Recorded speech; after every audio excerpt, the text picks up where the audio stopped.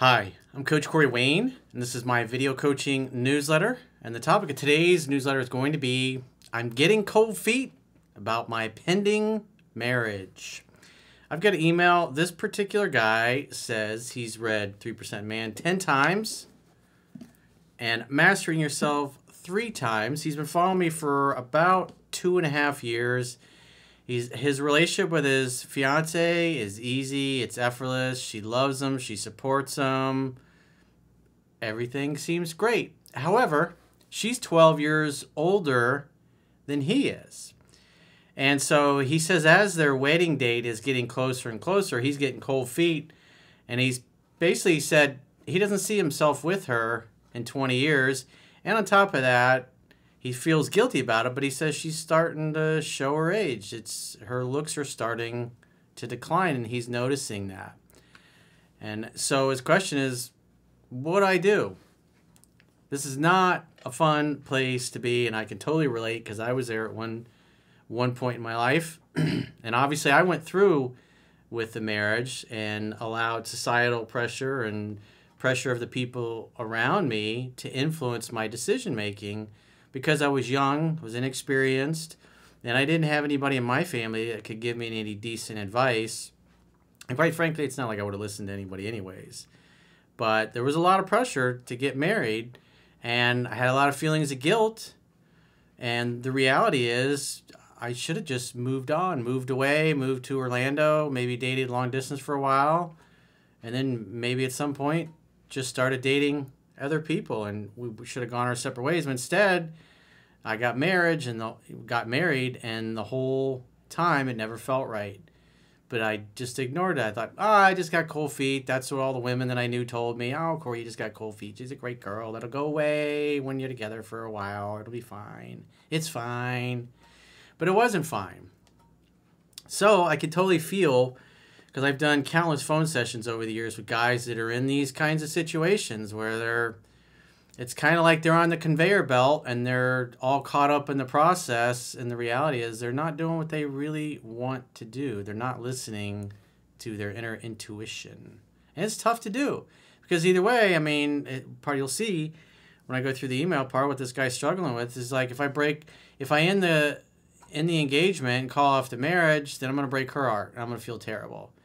If I go through with it, then I'm breaking my own heart, and I'm going to feel terrible. So it's like, either way, people are going to get hurt. People are going to get upset, no matter what he decides. Whether it's him, or his fiancée, or the people that are heavily invested in them being together.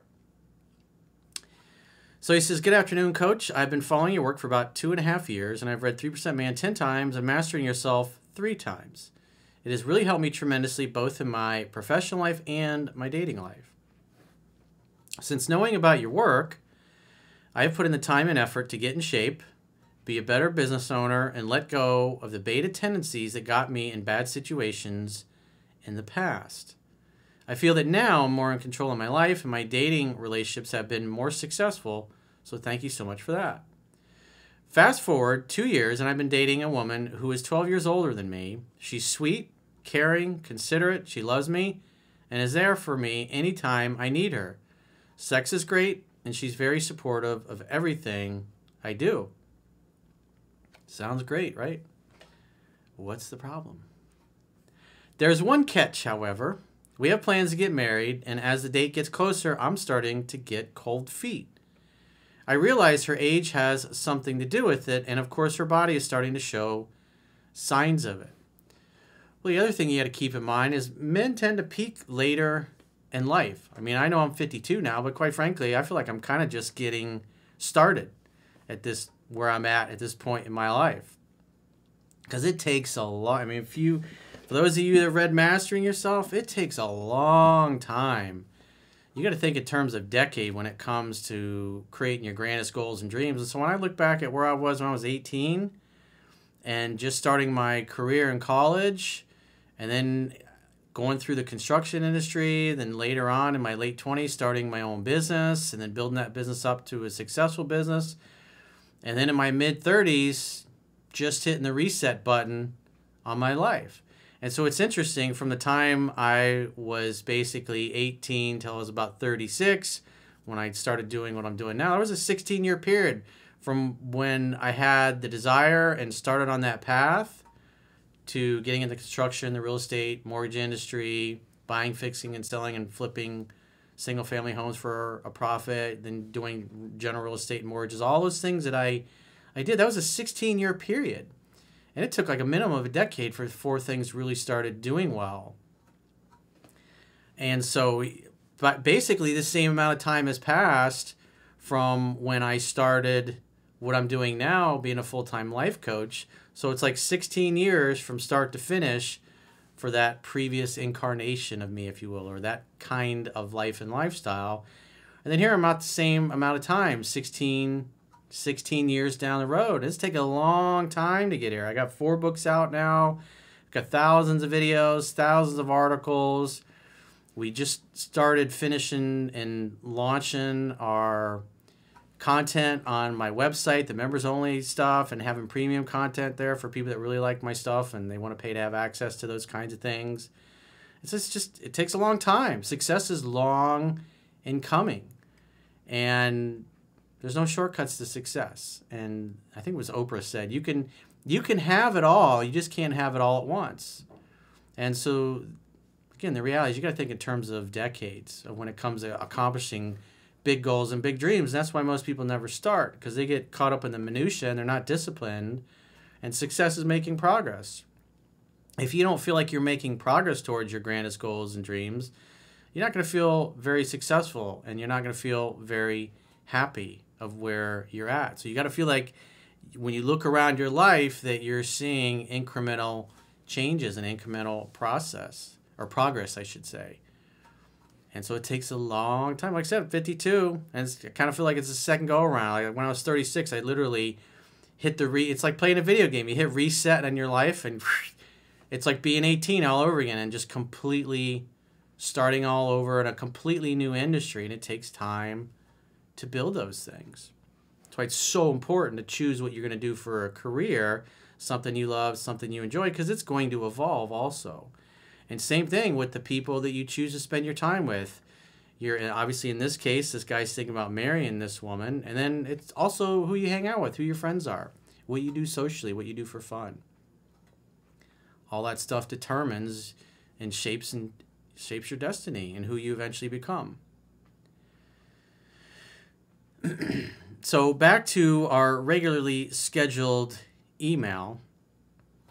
He says, I never thought I'd be so vain to care about something like that. However, it really is affecting me. And so like I was starting to say, is that it takes guys don't really tend to peak, if you will, until they get in their mid-30s. And that's why I noticed when I got into my mid-30s, women became really aggressive towards me and letting their interest be known. Whereas I remember when I was in my 20s, I had to work harder to get the attention of women. But in the 30s, when I get, especially in mid-30s, it came to me. Because it's like once you get to be competent and you have confidence, you just have a vibe of indifference about you that women, they can feel it. There's something different about a guy that's basically come into his own.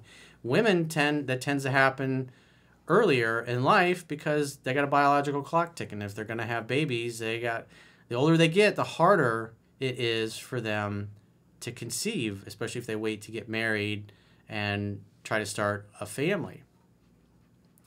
And so in his case, it's like he's probably kind of starting to feel like, man, I'm just kind of getting started, and here I am with a woman that's 12 years older. I don't know how old this guy is. He didn't say. If I had to guess, maybe he's in his late 20s, early 30s. And so if she's 12 years older, her childbearing years are probably behind her, unless, even with in vitro fertilization, it's like stuff's not easy. It doesn't always work. And it's a lot harder to get pregnant the older you get. And so on some level, he's going to be thinking about that. And that's why us guys, we tend to be attracted to the younger women. You have the innocent quality, it's because if you're going to have a family with somebody, you don't want to be with a girl that's quite frankly been with hundreds of dudes. You want to feel like it's something special, because it's not an accomplishment for a beautiful woman to go out and get laid. All she has to do is tap any dude on the shoulder and say, hey, you want to go home with me? almost 100% of the guys are like, yeah, sure, let's get out of here. But guys got to work harder at that. And so if you got a pretty girl who all guys want to sleep with anyways, who's just giving it up to anybody because she doesn't value or respect herself, then you're not, if she doesn't value and respect herself, how is anybody else going to? How is a guy going to do that? So on some level, he's got to be thinking, if he marries her, is he going to forego the possibility of having children just because she's so much older than he is? So that's something that he's got to consider. But I've learned in life that when you go against what your intuition is telling you, with what your feelings are, it never turns out well. And it's like when I was younger, when I was in my early 20s, I didn't have the confidence, I didn't have the life experience, I didn't have the people around me that I could ask these questions to and get good advice that I can make good, intelligent, informed decisions upon. So I made a lot of mistakes. Obviously, you guys, if you read my books, you know about them all. Made lots of mistakes, but I learned a lot. Part of what I do is passing this knowledge on. And if this guy is he's getting closer and closer to the wedding, he's getting cold feet, it's like, you got to listen to that. You can't just ignore that. Because if you go through with the marriage, then just talk to any of your friends that have gone through a divorce. Ask them how much fun that was. Ask them how much fun divorce courts were, and especially if they got kids involved, and then fighting over custody and all those shenanigans. It's not a lot of fun. So you got to think about, you always got to know what your downside risk is. It's a lot easier to call a wedding off than to go ahead and get married and then still feel the same way, and then a year or two down the road decide you're going to get divorced. Because now you're going to lose a lot of money. You're going to inflate the bank accounts of divorce attorneys. Why would you want to do that? It's just a lot of downside risk. So he says, some days I feel like I would like to marry a younger woman despite my girlfriend being the perfect girlfriend besides the age thing. Yeah, because I would say on some level you're thinking, I'd like to have a family. And if you're with somebody that, especially if this guy's in his 30s, then that would mean his girlfriend's in her early 40s or mid 40s. And it's like, the clock is kind of run out for the most part for her. So if he wants to have children and he goes through with it, he won't be having kids. Unless he stays with her for a few years, maybe 5-10 years down the road, and when he's in his 40s, he can always get divorced then and then date somebody 15, 20, 25 years, whatever, younger. Younger women like older guys. They always have, because they want competence. They want safety. They want a man that knows what he's doing. They want a smooth operator, like the song goes. Smooth operator. And quite frankly, young guys are just not smooth operators. They don't know what they don't know yet. He says, in a way, I feel like I'm settling for somebody I don't see myself with in 20 years. Well, if you don't see yourself with her in 20 years, you definitely should not get married. You already kind of know. It's just you feel guilty about it. And these feelings of guilt are what caused me to go through with my marriage, because I didn't want to hurt anybody's feelings. I didn't want to hurt my wife's feelings. I didn't want to break her heart.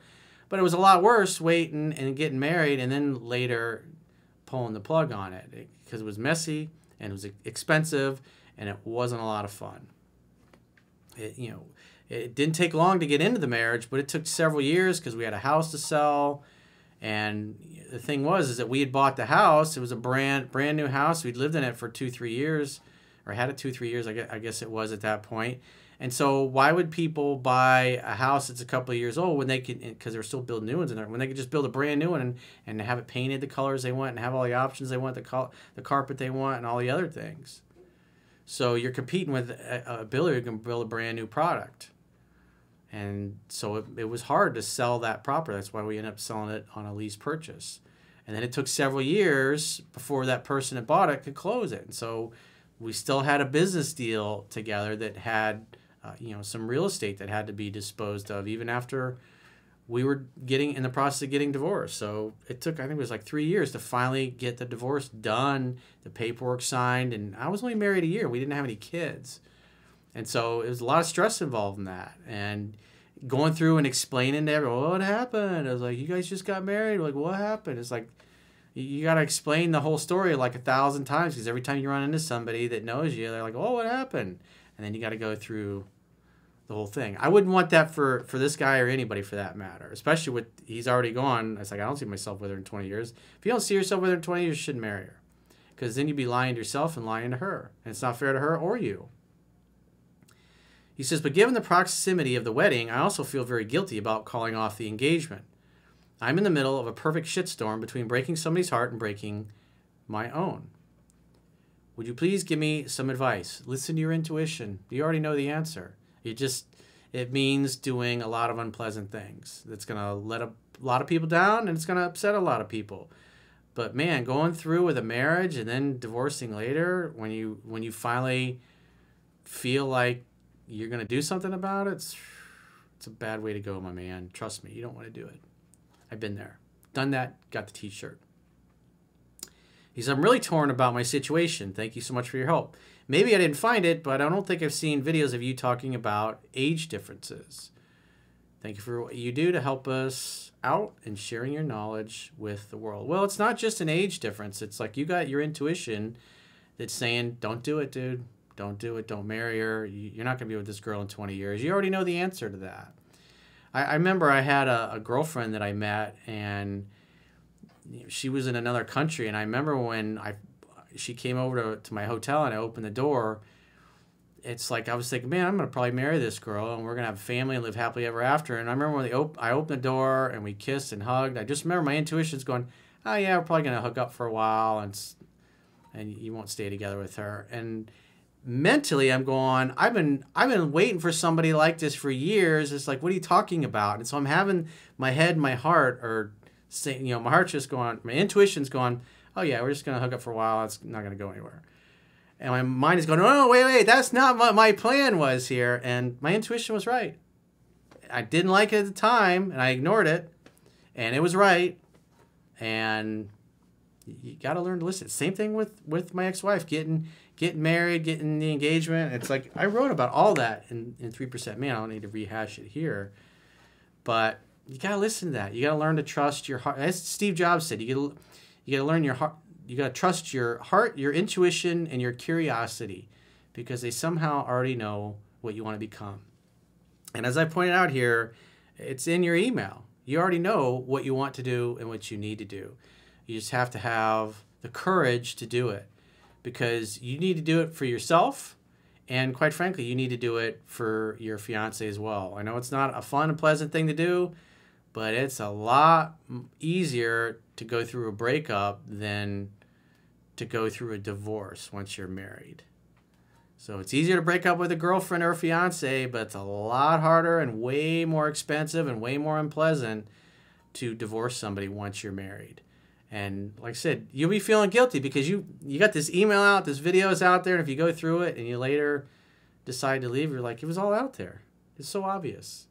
So you got to trust your intuition. It's telling you something for a reason. Every single time in my life when I've done the opposite of it, I've experienced pain. And pain is life's way of saying what you're doing is wrong. Your ideas are wrong or flawed. Your approach is wrong, and you need to change it. So if you got a question or a challenge, or maybe you got a conundrum like this that you're racking your brain over, your head and your heart are in conflict, and you'd like to get my help, go to understandrelationships.com, click the products tab at the top of your screen, and book a coaching session with yours truly. Until next time, I will talk to you soon.